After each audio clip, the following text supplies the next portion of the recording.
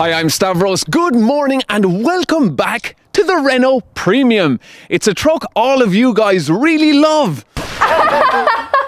Yes, all jokes aside, guys, we have 4 of them here, ranging in age from 2011 up to 2014, all run by Rory Lynch Transport.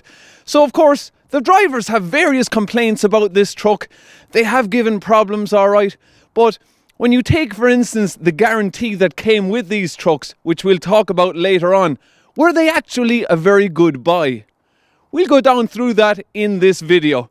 Stay tuned, guys, and we'll find out what the Renault Premium is all about. So this particular Renault Premium is from 2011. So after 7 years of service with Rory Lynch Transport, it will be soon leaving the fleet. So it's clocked up about 375,000 miles. And it's had its fair amount of problems. I'll go down through them shortly, but yeah, it will be replaced now by another truck soon. So these 2 trucks, this one and that one, were purchased in 2011 at around €75,000, which was an excellent price at its time. Renault back in 2011, they really were slaughtering the market, and an awful lot of these premiums were sold in 2011, because when you look back then, there wasn't a lot of people buying trucks in 2009, 2010. So Renault in 2011 decided, right, we're going to give these trucks at a very good price, and they did. But not only the purchase price was low, but also the guarantee. So they had a 4-year bumper to bumper warranty on these trucks. So yeah, you can say what you want about the Renault Premium, guys. Okay, it's had its problems, but when you take into account the guarantee and the purchase price, this 2011 truck and that one were a very, very good buy for Rory Lynch Transport in 2011. So also we have one beside us here, 2012, and this one over here is 2014. So yeah, let's just go down through some of the problems. So I have shot a full video of this Renault Premium truck. I took it out on a test drive, and I'll leave a link to that video in the description. So let's just walk around the truck and show you some of the problems, guys, okay? So it has a Volvo engine, as you know, 460 horsepower, and develops 2,200 Newton meters of torque. If you compare it to the P440 Scania that I drove, the P series, that has 2,300 Newton meters of torque. So it's not all about the horsepower figure, it's more important the torque figure. So yeah, less torque in this than the P440 Scania. Anyway, let's walk around the back here. I'll show you straight away the mudguard. So these mudguards don't stay on properly. They end up falling off, and they're not mounted properly with those straps. So yeah, and there's another one missing over there as well on that truck. So the mudguards, that's a problem. Also, this top step. So we have 2 of them here that are broken. So you'll see it cracked there. They crack, and hopping up there, and your foot just ends up moving down a bit on this step. So yeah, that's cracked. And also this one has broken away as well. So you'll see it's all moving there on top. That's just another problem. Okay. We will move around, and I'm just going to open up the grille as well and show you this. These cab airbags, they give problems, so they end up losing air, and your cab ends up knocking. You get that awful knocking feeling on the inside of the cab. Also, the starter motor, a little wire on the starter motor corrodes, and your truck won't start. So yeah, just a small fault there on the starter motor with wires corroding. And let's just hop inside and talk more about what drivers don't like about this truck. So this top step seems fine on this one, so it's just a problem on some of them. The footwell area here, it's very small, not enough room there to have your feet around. As you know, it has the 12-speed automatic gearbox, the Volvo gearbox, the I-Shift, and it's known as the OptiDriver gearbox from Renault. So that is the inside of the cab. Now, a lot of people would would like more space, but it is okay. But yeah, if you were out for weeks on end, I'm sure you would like a bit more space. Now also the pillar is a bit too close to the mirrors. I'd like a bigger gap between them. That's just my problem with it as well. Let's just start it up and give you a sound of the engine. Oh, let me just, there we are. And give that Volvo engine a rev. As you know, Volvo do own Renault trucks. So, now one thing you have to be very careful of, guys, as well, is if you have an air leak in this truck, and say for instance you leave your truck overnight in D, and the truck loses all its air, well then you won't be able to start it up in the morning. So be very careful of that. If you're driving a Renault Premium and you do have an air leak, don't leave it in the D position overnight, because you won't be able to start it in the morning. So always keep it in the neutral position if you have an air leak. So that's just another problem. And one driver did complain about the gear selector, right? When you have it in D and he put it forward, he found himself in reverse. And it happened to him the opposite way as well. He put it into D, put it into reverse, and he was in forward. So yeah, just a bit of a problem there for one of the drivers, putting into drive, and he found himself in reverse. So yeah, he's very cautious now anytime he puts it into drive, that he doesn't end up in reverse. So yeah, what other complaints do they have? The motors, front anti-roll bars as well give problems on these. Yeah, your front anti-roll bar. And also getting locked out of the cab. Now this has been a problem for numerous drivers, where they would just lean on that slightly, right? So you would hop out, okay? You'd hop out, and then see the latch there? Even if you had it half pressed down and you hop out and you slam the door, all of a sudden that would flick down and you'd find yourself locked out of the truck. So yeah, it has been a problem for numerous drivers getting locked out of the Renault Premium.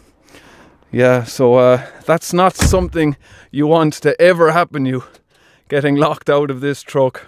Okay, during the last video of this truck I shot, I asked you guys to send in your comments. Have some of you driven it before? And some of you have. So thanks for sending in your comments. I'm going to read some of them now.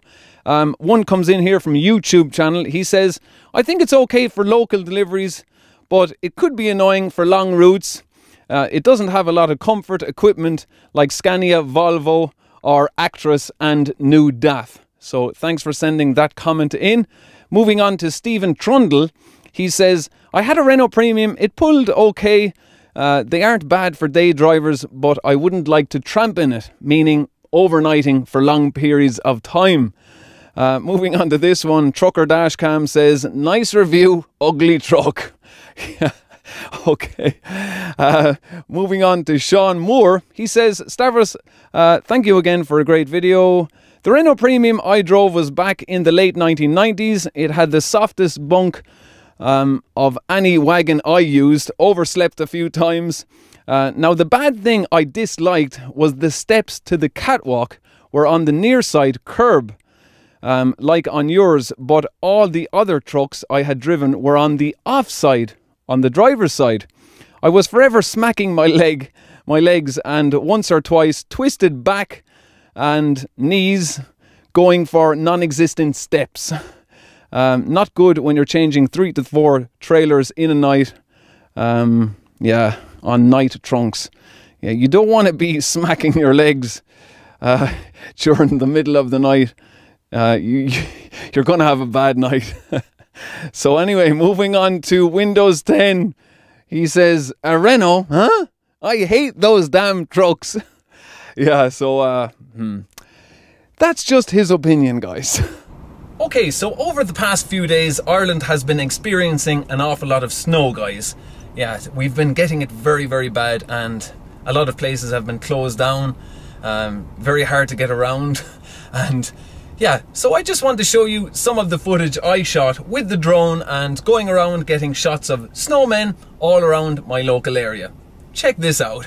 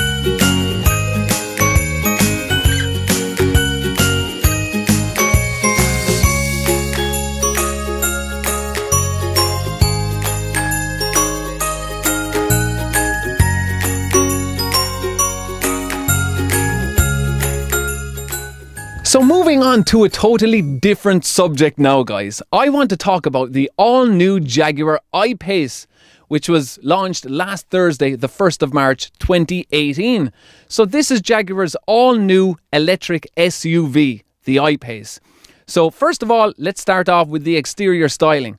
I think it looks very, very well. Certainly far nicer than any Tesla. And remember, guys, I'm not a Tesla hater. Okay, so moving on to the figures. First of all, it develops 400 PS, which is 394 brake horsepower, and it has 700 Newton meters of torque. So it's certainly not lacking in power. And it goes from 0 to 100 kilometers in 4.8 seconds. So it has a 90 kilowatt lithium-ion battery pack. And Jaguar claims that it has a range of about 480 kilometers, which is around 300 miles. So realistically, you can expect a figure below 300 miles. So that's not bad on a fully charged SUV from Jaguar. And the boot space is quite good as well. It has a 656 litre boot space capacity. So that is quite good on this SUV. And it has a drag coefficient figure of 0.29. So that's very similar to BMW's X3, that drag coefficient figure of 0.29. So that's a good figure to have for an SUV. We have that very nice looking Touch Pro Duo infotainment system on the interior. I really do like the interior, the design of the dashboard. They've done a fantastic job. So yeah, that's how the new I-Pace looks. And I think it really will be a good seller for Jaguar. It's still a bit expensive, but it's a lot cheaper than a lot of the Tesla models out there. So a starting price of around £63,000 going up to well into the 70s. So that's the way it's priced at the moment for your Jaguar I-Pace. But I just thought I'd give it a mention because it is in the news at the moment and I would really like to drive it. But who knows if that will ever happen. Okay, guys. So there we have it, the Renault Premium truck. So I do hope you enjoyed the video, guys, looking at the Renault Premium. All in all, it has not been a bad truck for Rory Lynch Transport. When you consider the purchase price of that 2011 and the one behind for €75,000 back in 2011, it really was an excellent price. And of course, the guarantee, 4 years as well. So that was just a look at some of the problems that the trucks give. But no truck is ever going to be 100% reliable. And we do have water pump problems as well, where they're leaking water. And that can be common in a lot of trucks as well, leaking water pumps. So yeah, that is the Renault Premium. Now, of course, the new T-cabs, the Renault T-Series, you're talking about €92,000 for a new T-Series Renault truck. So they have gone up hugely in price as well. And they won't have that 4-year warranty as well. I think that's going down to 3 years. So be sure and check your Renault dealer for that warranty on the new T-Series. But that's it, guys. Just a quick chat about the Jaguar I-Pace as well. Really like that all-electric SUV. And that's where I'm going to leave you all today. for this week's video, and I'll talk to you all again next weekend for another video. Until then, take care and thanks for watching, guys. Cheers!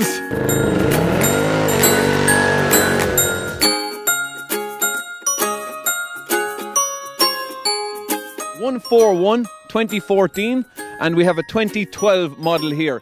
So of course the drivers had